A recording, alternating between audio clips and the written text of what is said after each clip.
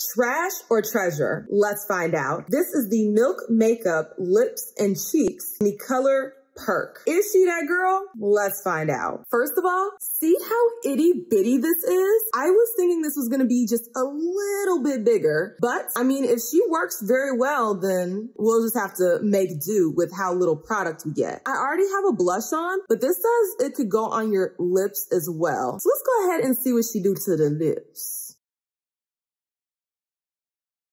Ooh, it smells good. It smells really good, actually.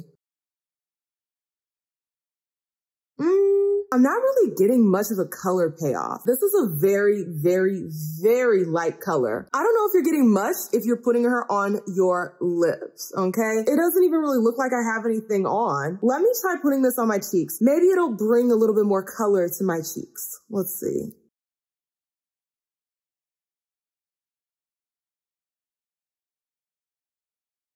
I love her for the cheeks, for the lips. She ain't that girl, but she that girl for them cheeks.